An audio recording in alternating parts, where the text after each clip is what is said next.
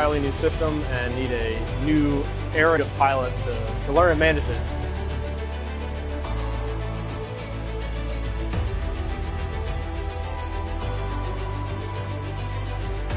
The sole purpose why I asked to come to this detachment was to fly it.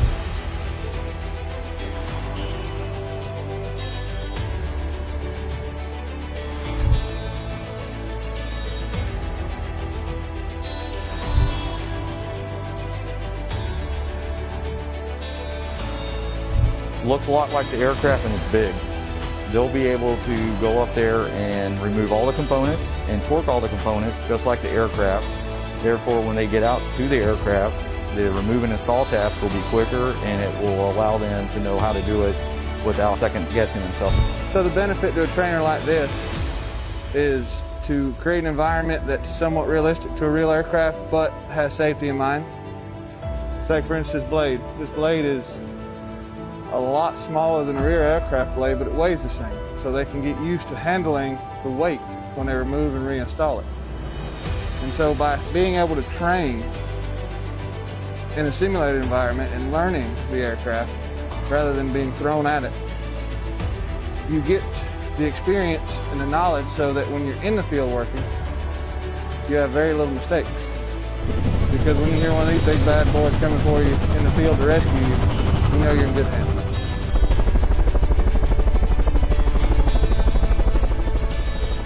In this simulator, there's nothing that we cannot program it to do that we would not find in real life. Anytime you can take the controlled environment and put it into one that is controlled but chaotic, where you know you're not going to break an aircraft or hurt a person, is definitely a learning opportunity.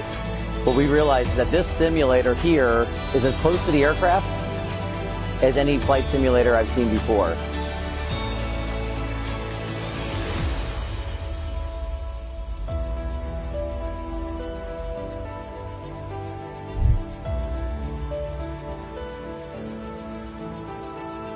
So it can very accurately represent the way the aircraft is going to feel, the way the aircraft is going to fly. I'd say any competent helicopter pilot that has been around for a while can easily transition to the controls and management system, especially using all of the current 21st century technology. It's very simple to use for a smartphone user in that cockpit.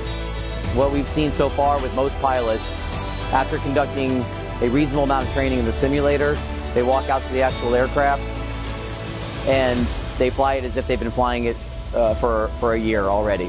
I really believe it's going to be a big step going forward for Marines in the field and providing them with the assault support and the heavy lift they need to do their job.